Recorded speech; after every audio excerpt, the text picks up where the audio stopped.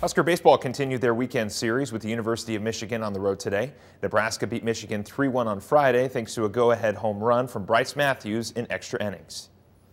Top of the first, Max Anderson goes down on strikes as Casey Burnham takes off to steal second, and on this throwdown, Bryce Matthews steals home to put Nebraska up 1-0. Heads up base running there. Bottom of the second, 2-0 Nebraska, bases loaded, and Joey Velasquez takes the 3-2 pitch into left. His double will score 2, and just like that, we are tied up. We move now to the bottom of the second. Michigan with runners on. Ted Burton singles through the left side, getting under the glove of the diving Matthews at short. That will score 1. 3-2 Wolverines now. Same inning. 2 men on for Jonathan Kim, who slices one into the corner of right field, and this one's going to be trouble. That scores 2. Michigan increases their lead. Fast forward to the 5th. Max Anderson up at the plate, and he takes this one to the opposite field. A solo shot from the junior. That's his 10th of the year. However, Michigan still up 6-3, but Max is not done yet. 2 on, and he delivers again, this time with a single that scores Cole Evans and cuts the deficit. However, Michigan takes game 2